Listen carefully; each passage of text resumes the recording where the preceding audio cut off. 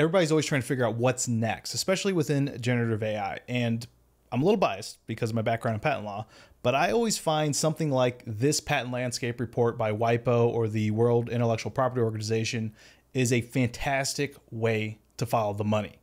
Companies doing their due diligence, doing their R&D, are investing in things that they see a future in.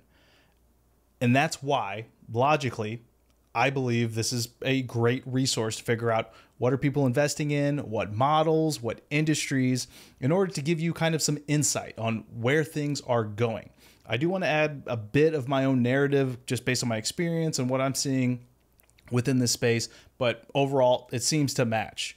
So you can go through this whole 114-page report, but I just want to hit the highlights here. Who is investing in generative AI?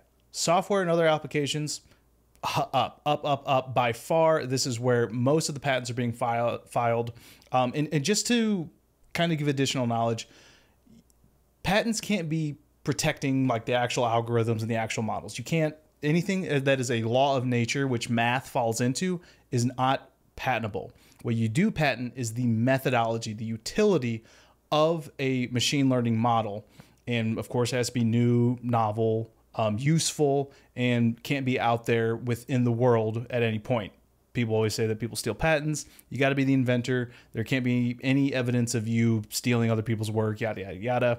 It's very, very difficult to steal someone's work and then patent it. But anyway, life sciences coming in second is not a surprise. There's two industries overall that I've seen investing the most in generative AI. That is the life science pharmaceutical space because of things like, NVIDIA BioNeMo, for example, giving the accelerated development of new drug discovery that they wouldn't have otherwise had access to. We're constantly seeing a lot of academic research being published. Like I just saw one from the University of Toronto. I think it's a new model called PepFlow that's competing with Google DeepMind's AlphaFold 2. You just continually see just development. It's one thing to invest the money. It's another thing, academic-wise, people getting their PhDs and be able to get funding, but people want a return on investment. And things like drug discovery within the life sciences and associated other work is an easy correlation to make. When you can accelerate the development of drugs, be more intelligent, get more de novo drug discovery that you otherwise wouldn't get with traditional methods, that's an in your face. What is surprising to me is how far banking and finance is down the list. Well, it's surprising and it's not. And it's one thing because the financial services companies are investing pretty much in adopting much quicker at the rate that is just barely second from what I've seen to pharmaceuticals and life sciences because of things like fraud detection and transactions, conversational AI, and this is also in conjunction with, I believe, telecommunications, which is right here, because they're able to create an improved customer service experience.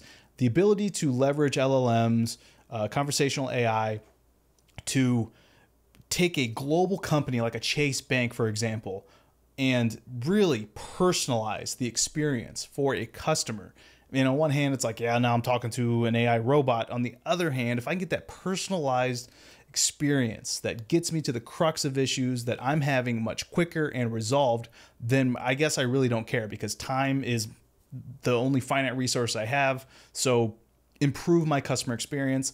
Algorithmic trading is interesting. For example, Bridgewater started a $2 billion fund that uses machine learning for decision making and will include models from OpenAI, Anthropic, and Perplexity. So they're leveraging other models, but perhaps there's some trade secrets that are happening. So this was always a conversation to have with clients within patent law, is that if you can protect something, like the Coke recipe is a perfect example. If something can be protected that couldn't otherwise be figured out, like you can't drink Coke and determine what the whole like ingredients, the mixture and whatnot within it is, you should keep it a trade secret. Probably an assumption that Bridgewater's doing something to that effect. If it's something that's you can easily figure out and you need to protect it, then you want to file something like a patent. So that could be an explanation why things are much lower in terms of banking finance. The other explanation, this is, I think, a more likely hypothesis that I have, is that banking and finance traditionally doesn't invest in a lot of research and development as other industries like the life sciences. They don't have in-house researchers trying to protect things that are of so much use like generative AI. So I think that there's going to be a future flip, and I think we're going to see banking and finance slowly climb the ladder as these companies are willing to invest in generative AI, commit further adoption of this, and try to really see the ROI. That is the biggest thing with generative AI, is measuring the return on investment. Things like LLMs, very, very difficult when you're trying to leverage that as like an internal productivity optimizer versus conversational AI, improving customer experience. You can correlate the ROI much easier because you can reduce headcount within customer service, and you can exponentially increase their output with the utilization of LLMs. So that kind of makes sense. Anywhere you see kind of just a in-your-face investment it makes a lot of sense. I also want to touch on this McKinsey article because there is a bit of correlation on McKinsey's global report of the investments within the AI space, specifically within generative AI. And this chart right here in front of me shows investment of the customization of development of the own model. So this is a percent versus buying something off the shelf. Energy and materials, 60-40. A lot of these companies are developing in-house. I saw pharmaceuticals here, 47-53. That is somewhat surprising, but there are things, again, like I mentioned, NVIDIA's BioNeMo, their Clara platform, that I've heard customers say that they just want their researchers to work on what they're researching, not developing the models. So that kind of makes sense. So one more thing I want to share, which I thought was interesting, and the key findings and insights of this.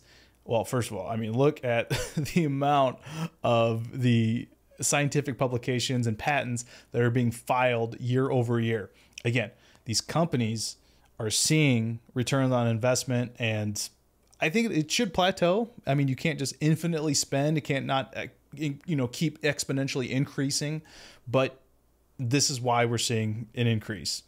And it's China, 38,210 versus US in second place at 6,200.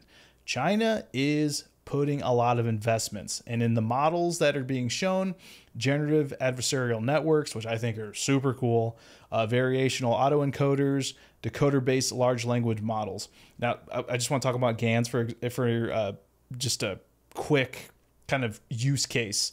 When I go over here, fraud detection and transactions, you can use GANs to generate fraudulent synthetic data for your adversarial network model. And the model will continually train itself versus the fake versus the real transactions to the point where it becomes more intelligent and more useful. And that's where you're seeing things like image being used, video, speech, sound for deep fake detection. Incredibly interesting area, which is, again, why it really surprises me that financial services is so low on the list. But it makes sense that there's companies really specializing in this. So they're probably the ones developing the proprietary technology. And then companies like big banks are leveraging that technology rather than develop their own. But eventually, as things get more sophisticated and that becomes kind of the secret sauce, I think you're going to see banks invest more in the research and development and the filing of additional patents. Like we said, top application areas of generative AI, software being number one. That's where we are seeing and utilizing generative AI the most. Life sciences, document management and publishing is interesting. And then business solutions, yada, yada, yada, yada. So it's all about following the money. What's being invested in, where it's being invested, and then in what industries. Hope you find this useful. Let me know in the comments. Hit that like button, subscribe if you found this useful, and just, keep the conversation going. What are you using generative AI for, personal life or in business?